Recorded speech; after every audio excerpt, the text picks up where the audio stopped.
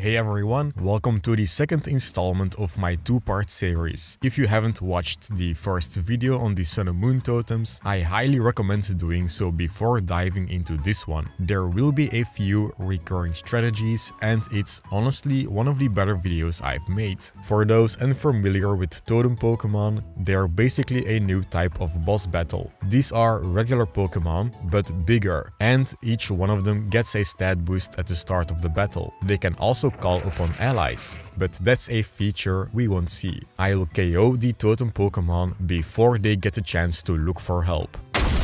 My objective to one-shot every Totem Pokemon on the first turn was sometimes already quite hard to fulfill in the Sun and Moon games. Nearly every Totem Pokemon has received a buff, so I'm very curious if things are gonna get even more grindy this time around. I will still try my best to stay true to my original goal, figuring out the easiest and most effortless way to OHKO the Totem Pokemon on the first turn. Before I start, let me explain some basic rules I set for myself. I can only use Pokemon that are legally obtainable.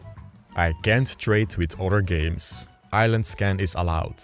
I will only make use of EV training if it's necessary. Z-moves are allowed. There will be level caps based on the totem's level, otherwise I can just overlevel and overpower everything. And finally, every one-shot I do needs to be guaranteed and my Pokemon needs to be alive at the end of the battle. Even if my Pokemon has a 99% chance to OHKO, I will not count it. Some notable calcs will be mentioned though. Let's not wait any longer and quickly get past the first two totems. I'm starting with Pokemon Ultra Moon because I'll need a version exclusive Pokemon later on in Pokemon Ultra Sun. Luckily, only the first totem is different between the two games, and Ultra Moon has the easiest one by a long shot. Alolan Raticate has a quadruple weakness to fighting types, and there is an abundance of them in the wild right before the island trial. There are only a few straightforward requirements that need to be met for this encounter. The fighting type Pokemon needs at least 21 attack with a black belt from Wild Makuhita equipped, or 25 attack without the health item to OHKO the Alolan Raticate. And it needs to know Brick Break from TM number 31, which is found during the island trial.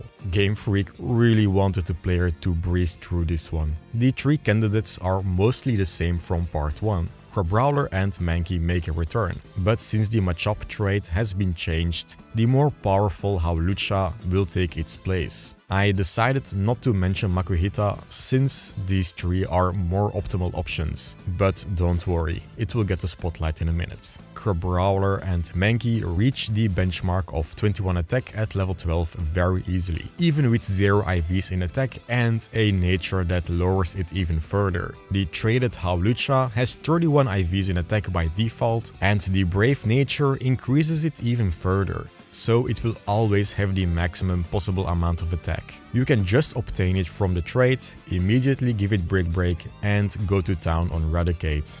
These results aren't surprising, even with Raticate's defense boost. Gumshoos will require a bit more effort to take down in one hit. Switching over to Pokemon Ultra Sun, I force myself through the unnecessarily long tutorial again. Thank you Emulator Speedup, you're a godsend. And I get myself a Makuhita on Route 2. Now, Makuhita surprisingly has a lower base attack stat compared to the other available fighting types, but it has a trick up its sleeve: Guts. When inflicted with a status condition, Makuhita's current attack stat is increased by 50%. I have two versions of Makuhita that can one-shot the Totem Gumshoos. Both of them have the Adamant nature, the Guts ability, a black belt as a health item that you can get from Wild Makuhita, and the poison status that I got from a Wild Grimer. Then there are two major differences between them. The first Makuhita will use Brick Break with 28 attack to one-shot Gumshoos, while the second one will try to do the same with Arm Thrust and 26 attack. Both of them require quite a bit of EV training. The Makuhita with Brick Break even more than the one with Arm Thrust. How much depends on the nature and IVs, so I can't exactly tell you how many Pikipeks and Yungoos you need to KO. There is no Pokemon that has more power than a Guts boosted Makuhita at this point in the game, so I have to deal with the unreliable Arm Thrust or the guaranteed grindy Brick Break. Arm Thrust does have a chance to deal a critical hit on each hit, which deals more damage and ignores Gumshoos' defense boost on top of it. If I want to strictly follow the rules I set for myself, then Makuhita with Brick Break is the go-to strategy. It's quite annoying to reach the 28 attack to guarantee the OHKO, but it can be done, so I will count it as a win. Finally, after having defeated the first Totem Pokemon, I can get off Tutorial Island. Oh wait, wrong game. I meant Melemele Island. The second island trial has a new totem in the Ultra games. Instead of Wishiwashi, Araquanid is the water-type totem. It comes equipped with a Wakanberry, which weakens electric-type attacks. I was hoping to reuse the Pikachu plus Electro Ball strategy, but the berry ruins it. Even getting the QR code exclusive Pikachu with its own Z-Stone isn't enough to OHKO Araquanid. Apparently 10 million volts isn't enough to fry this bug. Another notable shift between games is the availability of the Flyinium Z. Normally, you would only be able to get this after receiving the Machamp ride in the late game, but the Ultra games don't require it. So it's immediately accessible after gaining access to the Tauros ride that's locked behind defeating the first Kahuna. This means I can use a Z move for the first time in this video, and it's super effective too. One very notable Pokemon that can one-shot Araquanid is the traded Hawlucha. Like I said earlier, this guy is always going to have the highest possible attack at its level. The strongest move for Hawlucha at this point is the tutor move Bounce. A few more tutor moves will appear later in the video, and the currency is always farmed by spamming the Mantine surfing minigame. Bounce costs 8 BP, which didn't take very long to get. With Bounce start, Hawlucha uses the power of the Flyinium Z to one-shot the Totem Araquanid with Supersonic Sky Strike. Another Pokemon that can easily OHKO Araquanid is Salamence with Aerial Ace and the Flyinium Z. It doesn't need any EV training with a positive attack nature, but it's quite rare, so I prefer to use Hawlucha. The next totem is Alolan Marowak. Compared to Salazzle, Marowak is much more of a threat. It's bulkier, holds a tick club that doubles its attack, it has decent coverage, the aura boost sharply raises its speed, and wait, oh no, it has Detect? For those unaware, the AI in these games will use Protect-like moves at random. If Marowak in this case uses Detect, my Z move will be weakened to the point where it deals less than half of its HP. There is one way to trick the AI into using an offensive move though. If I enter the battle with a weakened Pokemon, the AI will always try to deal the final blow to my low health Pokemon. I can let my own Pokemon get damaged before starting the trial, or I can let it happen in a mandatory battle that happens during the trial. Wishiwashi and Araquanid would have made a return from part 1, but they do not outspeed Marowak, they just get KO'd at low HP. I had to find something that can outspeed Marowak and also has the power to OHKO it.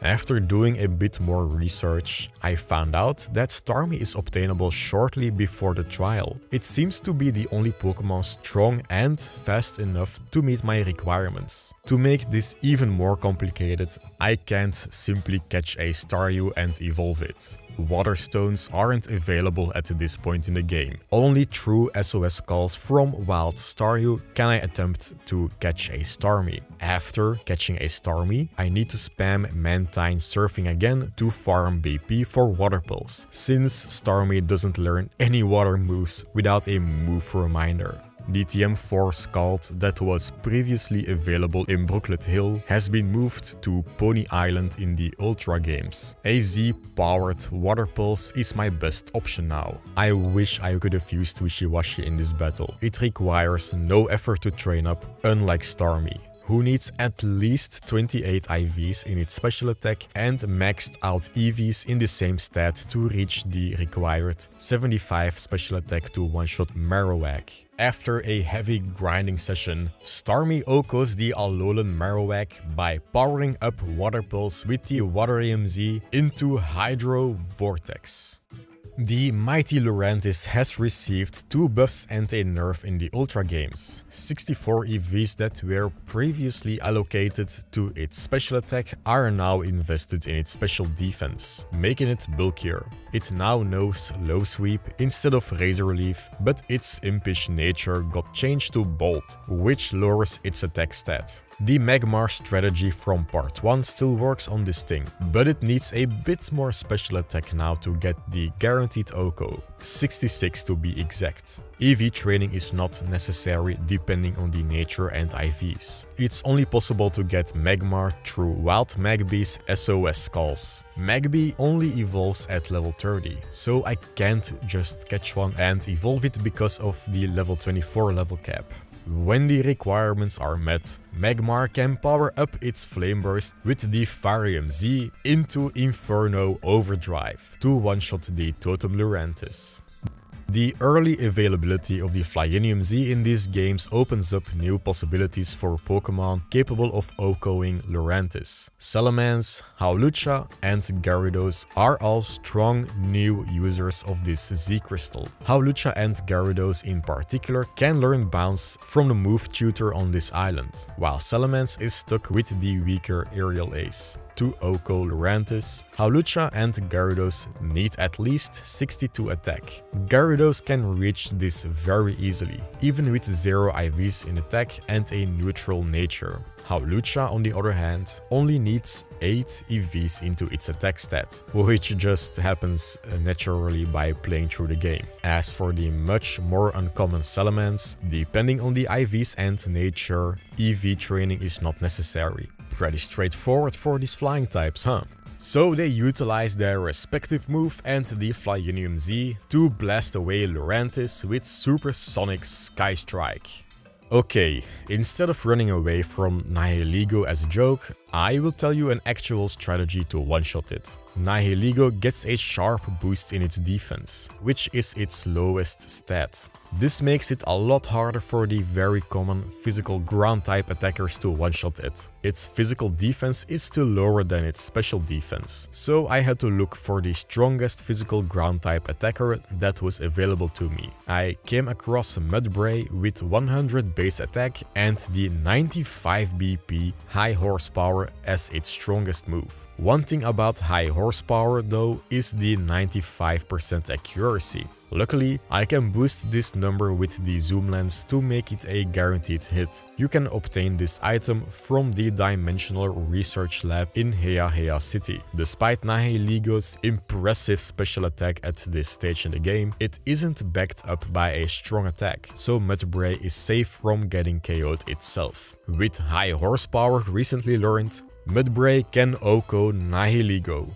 Togedemaru is another new totem Pokemon in the Ultra games and oh boy, is it a tanky one. Apparently this spiky ball is one of the harder totems in the game. It goes all out on physical defense with a bold nature, max EVs and IVs in HP and defense, and a sharp boost at the start of the battle in, you guessed it, defense. On top of its massive physical bulk, Togedemaru has some pretty strong attack.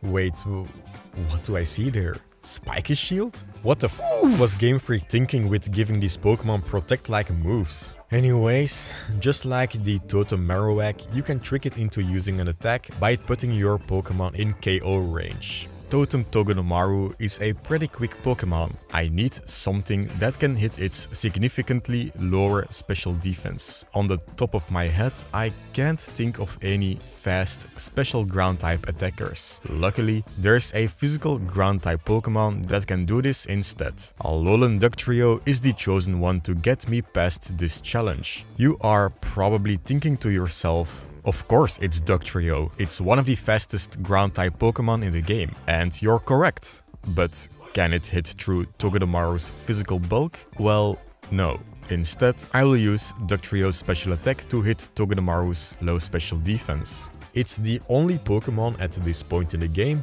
that can learn Earth Power, an 80 BP and 100% accurate Ground-type move. To pull this off, Dugtrio needs to have Soft Sand equipped and at least 43 special attack, which is actually quite easy to reach without any EV training. Having a modest nature and low IVs got me there without any issues. Soft Sand can be found in Melemele Sea, Konikoni City and on many wild Pokemon, including Diglett. So yeah, as you can see, Totem Togedemaru was surprisingly easy to defeat on the first turn.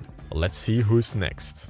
Well, it's good to see you again, Mimikyu. Last time, I had to go through a convoluted process to prepare a Rampardos in Pokemon Sun. I needed to find a male Exu through Island Scan that knew Iron Tail and breed it with a female Cranidos to pass it down as an egg move. Then, equipped with the Stellium Z, I was able to OHKO Mimikyu. The preparation work won't take as long in the Ultra games. As I mentioned earlier, a few move tutors were added throughout the region. So it's back to Mantine surfing, baby! I teach my Rampardos Iron Tail with the BP I earned and give it the Stellium Z that I got from the previous trial. Rampardos in the first set of games was strong enough to OHKO Mimikyu without any EV training, but Mimikyu got buffed in its defenses. Now, Rampardos needs at least 150 attack. This sounds like an insane amount, but don't forget that this big dude has one of the highest base attack stats in the game. Only a bit of EV training is needed with high IVs. Honestly though, if I am being strict with the rules I set for myself, then Rampardos should actually be further EV trained until it has enough defense or HP to survive a critical hit from Play Rough. Mimikyu will most likely use this move, and on top of having a chance to OHKO as a critical hit, it can also lower Rampardos' attack. It only has a 10% chance of happening and Mimikyu is not even guaranteed to land Play Rough,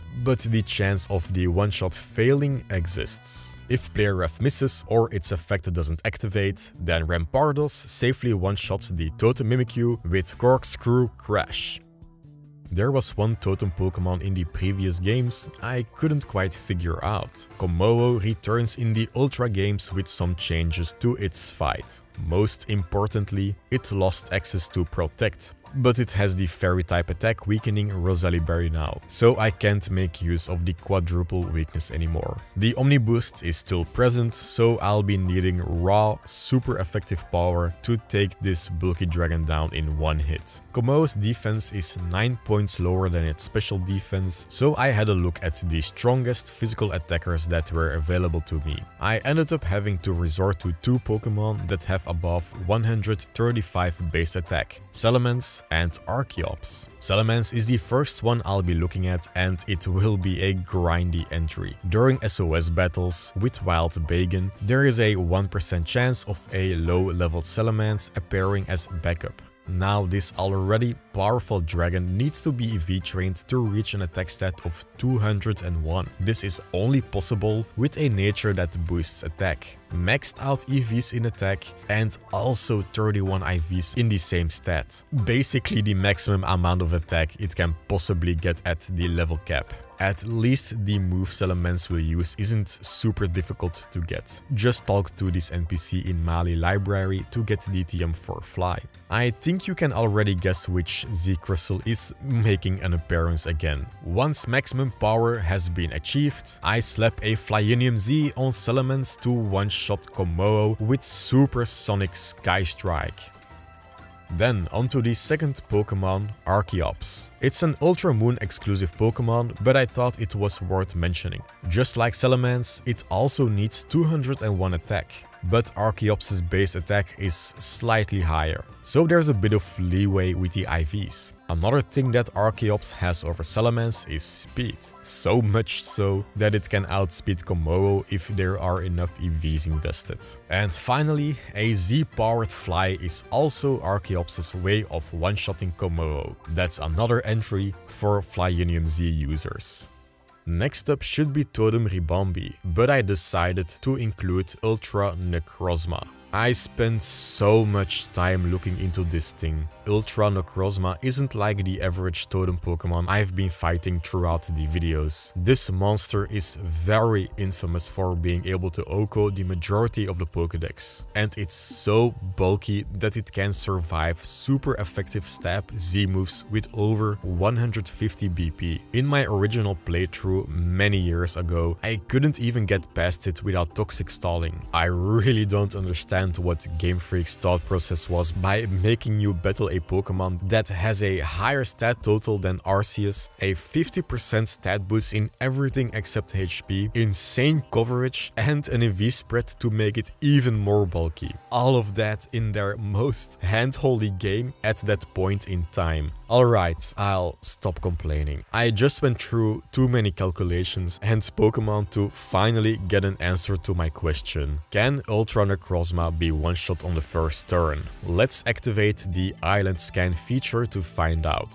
This is gonna be a complicated process, so please bear with me. First, I scan a few QR codes from the internet to fill my Pokédex. Each QR code gives me a few points to charge the island scan, and once I have collected enough points, I go to Akala Outskirts on a Wednesday. Yes, the day is very important. I activate the island scan and catch a wild Honedge. I evolve it into Doublade at level 35 and look for a Dusk Stone in the Pony Wilds. I use it on Doublade to evolve it into Aegislash and then grind it to level 60, the level cap for this fight. I chose Aegislash because it is the strongest special attacker with 150 base special attack. Necrozma's special defense is 30 points lower than its physical defense, so it's a no-brainer to look for special attackers. Aegislash also resists all of Necrozma's attacks. Even with all of the extra power it gets during this fight, Necrozma can not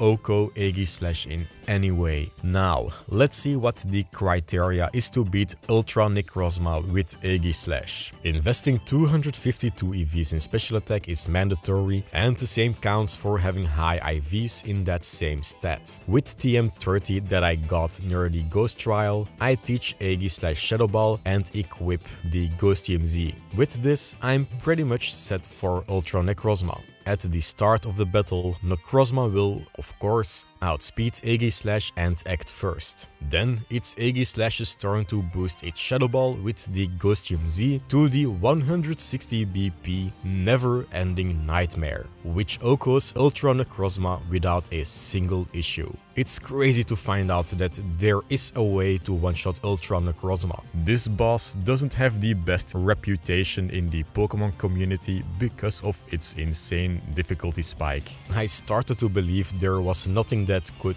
OHKO it after hours of looking. I'm glad it got a successful outcome.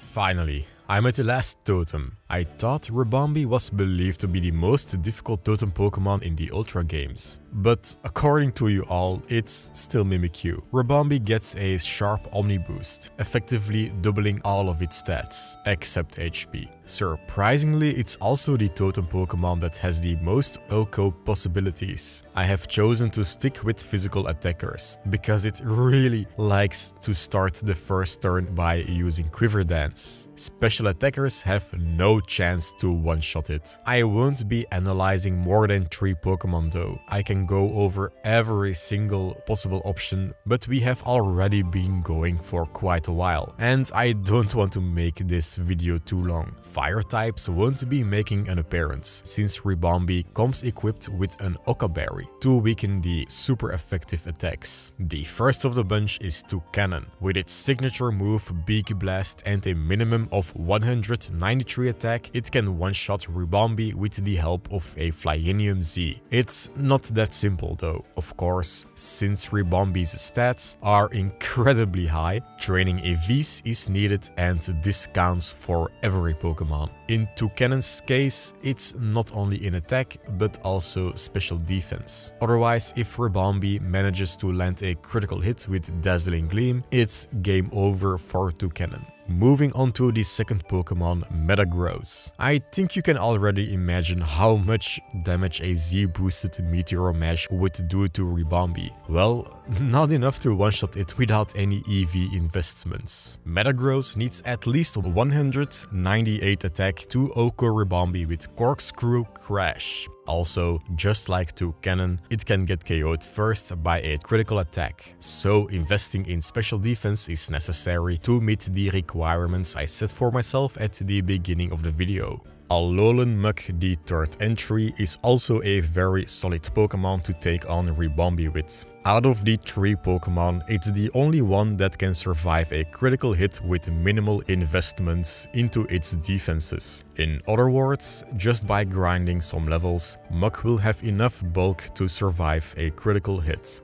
Though, one thing you need to watch out for is that it can't have less than 22 IVs in attack. It won't be able to reach the required attack stat of 183 otherwise. With the Poisonium Z equipped, Muk can power up its Gunk Shot to OHKO the Ribombee with Acid Downpour.